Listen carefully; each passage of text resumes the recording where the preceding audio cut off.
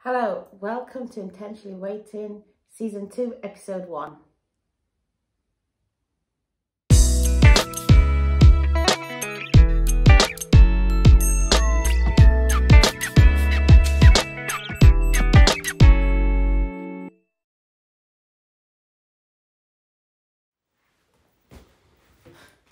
Oh my God, I am so glad to be back. I took a 6-week break and now I'm back with Season 2 of Intentionally Waiting. And yeah, I'm looking forward to what this season is gonna present. I'm going to do a few changes though, because I felt season 1 was really about me getting to the point where I can start to build on a firm foundation. Because I did, if you haven't already seen season 1, I would say go watch it, because really that kind of like shows the starting point, where I was and how I did things and how I navigated my life, and it got me to the position where I ended at the end of season 1, which was realizing that I had to start my foundation with God. I just had to, for me. And then not only start my foundation with God, but build upon that. So I have been building, and I've been building my faith in God. I've been building my desires in God. I've been building my love for God, and His kingdom. And I have been building the ability to rely on His word and believe it. So believing in God, because I'm so not going to lie to you. This is not an easy journey. It's not an easy journey for me. I've come across so many things that have impacted me emotionally, impacted me physically. But nevertheless, this is a journey that I want to go on, because for me, it's important that I have the family that God wants me to have. It's just so important, because I believe that not only is it important to my life, but it's also important to how I navigate life. I navigate this life, and I think the person next to me is probably one of the most important persons in my life, aside God. Obviously, he's important 100% in everything. But my husband is also very important. He's the next important person, and then the children that I have as well, and then the people I surround myself with, my friends, my family, and the things that I do. All of those things are so important, and I just can't go at it on my own. I can't do that journey on my own. So I'm showing up for me and for you throughout this whole season, and it's going to be a ride, because I don't know what's going to happen week to week. I am going to kind of like give you truths, like real truths, because I think that's so important, that you understand where, not even so much where, but you understand my life journey, so that it can actually be a testimony for you, to be able to know that if it can happen to me, it can happen to you. If it's possible in my life, it's possible in your life. I'm nobody special in that sense. I'm just an ordinary woman, going through life in an ordinary way, but having extraordinary experiences through God. And if it happened to me, that can happen to you. And your life can change, can turn around, and you can live life from a totally different perspective. And you can have joy and peace and all those things that God has promised in your life. It doesn't mean that it's not going to be tough. Doesn't mean that you're not going to have difficult days. Of course you're going to have. I have difficult days. I have extremely difficult days. But I know that, God turns everything around for my good. This year I am standing on Romans 8:28. as a church, our church is standing on the same passage from the Bible, and it says, all things happen for good for those who love God and are called according to his purpose. So I love God and I believe I'm called according to his purposes. So I believe that all good things will happen to me. Everything will get turned around. It doesn't matter what the situation might look like now, but it's all going to turn around for good, for my good, for his good. So let's go. I want to talk about vision boards because I created my very first real vision boards. I've created vision boards before, but like not like this, not a vision board with intent. Now this has got some awesome intent in it, and I'm going to show you a photograph very quickly of my vision board that I am so proud of. Here you go. Isn't that just wonderful? Like, literally, I made that. But the reason why I want to talk about vision boards is because I feel like they are so important in enabling you to go back to that why. You know, why am I doing this? Why is it important for me? Why do I need to maneuver my life in a certain way? Why? Your vision board shows your why all over. And in my vision board, it's important to me that not only do I have a partner, but I'm actually married. That's so important to me because I believe that, there's a separate blessing that you get when you're underneath the covenant of marriage. Like, God pours down blessings to everybody, but there is a different type of blessing that you get when you're under that unity of marriage. And that's what I want. So I want that blessing. I want that blessing that God has promised. And then I want that not just to be passed down to me, but to trickle down to my children. So I want a family that goes to church. I want a praying family. But I also want a family that is together. I want a family that is that we do life together. I don't want my husband to be out there doing his own thing and me to be doing another thing. I want us to be, whatever it is, whatever our purposes are, I want them all to be connected together. I want to spend time with him, time with my family. I want us to be in the moment constantly, like literally I want to be tired like that. But hey, I am 49 years of age. I'm going to be 50 in December. And I don't know when, God's going to call me home. I don't know. So for me, for the next 50 years, I want to spend that time wisely. I want to spend that time in joy, in peace, in fun, in happiness. I want to have happy memories. I want to enjoy every single moment. I do, and I know that I'm going to go through trials, and I know there's going to be tribulations because it says it in the Bible, so it's not a surprise to me. But I want to be able to go through that with focus, with love, with integrity, with my family by my side, and I do want some of the nice things in life. I want a beautiful home in the UK, a beautiful home in the States. I want to be able to go on family holidays. I want to go on holidays with just me and my husband. And I also want to have some nice cars and, all those things. They're great, but they're not the end all and the be all. Like, what's really important is the coming together of two people to form one, because you're moving together towards a common goal. And that is so important to me. So you may notice or you may not notice the person that I've actually put in my vision board. And no, before you start, that is Aaron Eckhart. And no, no. This is not a picture, although it is a picture. I think he's absolutely gorgeous, and that is why he has made my vision board, because I'm saying to God, I want a guy that looks like him. Like, literally, I want a guy that looks like him. I want a guy with his stature, with his face, with his, demeanor, with his presence. If you haven't watched Love Happens, go watch Love Happens, and you'll know exactly what I'm talking about. But anyway, it's A-okay.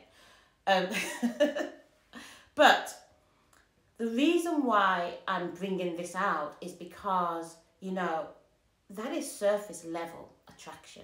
And we're talking about, when we're talking about the stages of intentionally waiting, we're talking about attraction, intention, commitment, engagement, and marriage. But what are you attracted to? Like, you know, for a long time, I was really attracted to, you know, the superficial, the outside, what's the outside appearance of a guy. You know, I wanted to be hooked in with somebody that made me look good. I wanted to actually be like a trophy girlfriend or wife with, like, you know, a trophy husband. And when we walk down together, people go like, wow, that's a hot couple right there. And I'm not saying that you should not be physically attracted to your partner, because damn well I want to be physically attracted to him. I want to be physically attracted to him. That's why I've got Aaron Eckhart on my photo, because I'm saying to God, you know, that's, just in case you don't know God, that's the kind of guy I'm attracted to. So, you know, if you're thinking about bringing somebody my way, I would love it to look something like that, you know. But what I'm trying to say is, I can't stop there. I know that my attraction has got to be deeper, But how do I know what that is? You know, what is it that I should be attracted to? Because if I've been so used to just being attracted to surface level, then what else do I know? How am I going to be able to know the depth of what attraction that lasts is? Because you want an attraction that's going to last you. Because if you're going to spend 50 years of your life or more with one person, you better be attracted to this guy, not physically, or not just physically, but in every other manner that you possibly can hold on to. And for me, what's important for me as a Christian is that, you know, I'm attracted to the fact that he loves God. I want to be attracted to the fact that he loves God. You know, I don't know, like, if you go to church, and you know, sometimes when you're in church and you just see a guy and he's got his hands up in the air and he's closing his eyes and he's praising God, isn't that attractive? Like, that is so attractive to me. That is like goalpost number one. Like, you know, you're kind of like moving in the right direction. But it's not just the fact that he loves God, but it's also that he's got to be wanting to grow with God, got to be wanting to grow deeper with God, got to be wanting to, like, continue with fervent prayer to God and put his trust in God. These are the things that I'm attracted to, you know. And I'm not saying that I want somebody that's just going to be like, you know, in church 24/7, or every person that he meets, stopping them in the street and telling them that they need to repent because the kingdom of God is at hand. No. That might float your boat. It's not floating my boat. But, you know, that desire to walk in God's way, that desire to see people healed, that desire to see people turn to God, that desire to walk out his purpose in God, that's what's attracted to me. That's what's attractive to me, in addition to the way he looks. And then on top of that, what else is attractive is, like, you know, is he walking in the ways of God? Like the fruits of the Spirit. Like, one of the things that comes to my mind is self-control. Like, if the guy you're pursuing or you're wanting does not have self-control, you're going to have issues. And I don't want those issues. I want my guy to have self-control, you know. And when he wants to do something and he knows that that is not the right thing to do, to be able to lean back and go, you know what, God, not my way, but your way. You know, that we can come together and we can prop each other up to the point that when both of us know that one of us is down and one of us needs, like, to be held spiritually, we can do that. You know, because in the Bible it talks about do not be unequally yoked, and for a very long time I was like, yeah, but, you know, I can date a guy and he may not be a Christian, but, you know, I'm a good Christian, so when he sees my way, maybe he's going to want to become a Christian and he's going to see God in me, and so it's okay. So, you know, I can tweak that a little bit. But I've come to the realization that, you know what, not being unequally yoked is so important. And it's not just about, if you're Christian, don't date a non-Christian or don't marry a non-Christian. It goes the other way. If you're not a Christian, don't go marrying a Christian, because you will get frustrated. You will both be frustrated, because when it comes to the most important things in life, you're not going to see eye to eye. Because one of you is going to be wanting to go on your knees to praise God, and the other one's going to be so agitated because they can't see how you getting on your knees is going to help the situation, and you're going to be clashing.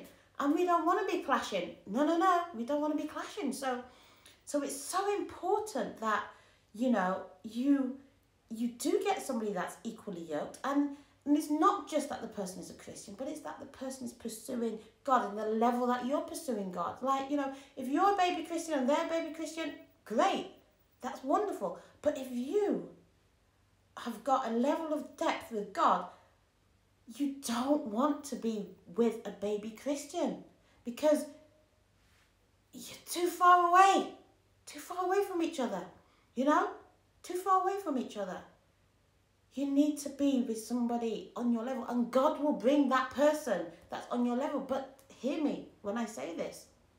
If you are there praying, God, I want somebody that loves you like Christ loves the church. I want somebody that puts God, you know, on above all things. I want somebody that has got the depth of knowledge of God. You better have that yourself. You better have it yourself, because if you don't have it and you're expecting that to be somebody else, it's not going to happen. It's not going to happen, because they're not going to want to be with you. So you're going to have to work yourself. And this is why it's so important to get your own level of depth first. And this is why I have had to do it for myself. Like, it's been hard. Yes, there's been days when I've woken up and I've gone, I don't really feel like seeking God today. I'm going to be honest with you. I don't feel like seeking God today. I don't want to do it. I've got other things to do. Or there are times when I'm like, you know what, God? This is too hard. This is too difficult. I don't want to wait. I just want to go out there and I want to pick. There are times when I feel like that. But I know that ultimately that's not what I want. You know, I do want God's will for my life. And I'm willing to wait for it and show self-control and show patience and show all the things that God has said that we will get from having or living our lives the way he wants us to live our life. So when I'm coming back to my picture, these things are important to me. And I tell you today, like, you know, as fine and as gorgeous and as handsome as Aaron Eckhart is, if he doesn't have any of those things, I don't want it. I can't believe I'm saying this, but it's true. I don't want it. I don't want it because, yeah, the cars, he may have the cars, he may have the house, he may have, you know, he may even be a great guy, because I've never met him, so he may be a great guy. He may be funny. He may be charismatic. He may, you know, he may be the kind of guy that buys dinner. He may have, I don't know, like all the fancy things that gives me butterflies. He may have all of that. But if he's not a Christian, if he's not seeking God, if he's not got the level of depth or more than what I have, or if he's not moving in the direction that God wants him to move in, and if he's not clear on his purpose for life, and if my purpose and his purpose are in two opposite directions, or if he's willing to settle for, you know, for things that he knows are not of God, if he's willing to do all those things, then I don't want it. And that's a difficult conclusion to come to, because it kind of like cuts out so many people. And then not only that, it makes it so difficult for you to find that person. So now I've got to put 100% trust and belief in God that he will bring that person to me. And this is the hard bit. This is the hard bit. Because, like, you just don't know when. You just don't know how. But there was a picture God showed me, and he literally said, you know, open your hands. And he said, like that. So it's like, you know, there will be people that will come and they will go. Just like a bird. Lands on a tree, stays for a while and flies away. He's like, that will happen. He says, but your position is to be constant. Because some people are going to come into your life and they'll just fly away. Some people will come into your life and they will stay for a little while. They'll graze, they will eat. And then they too will fly away. But there's going to be that one person that's going to come. And they're going to keep coming. And then they're going to keep coming. And then they will stay. And that will be the one. And that is so powerful, because to be constant for everybody that comes into your life, not knowing whether that's the person that's going to come or whether that person's going to stay, that's a difficult thing. Because there are times when you're going to want to go like that. There are times when you're going to want to go like that. But God says, be like this. And that's my challenge, like, in this period. Because, you know, there are people that are coming. And for me, I got to be constant. And that is so difficult. Because sometimes I want to go like this. Sometimes I want to hold on to it and not let it go away. But I know I've got to be like this. And that is so hard. But I've got to hold on to God's word. I've got to hold on to the fact that the right one will stay, no matter what it looks like. So, are you ready to journey with me as we go through season 2 of Intentionally Waiting? Last season, at the end, I ended with figuring out the name of what the podcast would be, and, you know, I'm not going to do that this season. This season, what I'm going to do is I'm going to read you a prayer. And I want to show you this, because this is my journal. And I got this journal for my birthday last year. My girlfriends brought me this journal. And, you know, one thing that I want to say is they know me so well. Like I would never have thought in a million years that they would have brought me this. And when I opened my gift and I saw this, and not only does it have the tree of life in, so it's all about expansion, it's all about living, it's all about everything that I believe in, it's all about God, it's all about, you know, just having the joy of what life brings. Not only that, but it's a journal for me to write things in. And I like writing, like little notes and things, but I generally write them on like sheets of paper. And when I got this journal, I thought to myself, you know, I want to share this with you. I want to be able to use it, and I want to share it with you. And so I'm going to put my prayers in, because this season I'm going to end with a prayer. And I'm going to read those prayers out to you. So, you never know, it might become a book. But for now, it's just a journal that I am writing my prayers in. And I'm going to read to you the prayer for today. Dear God, thank you for today. I'm truly grateful. Help me to see in others what you see in them.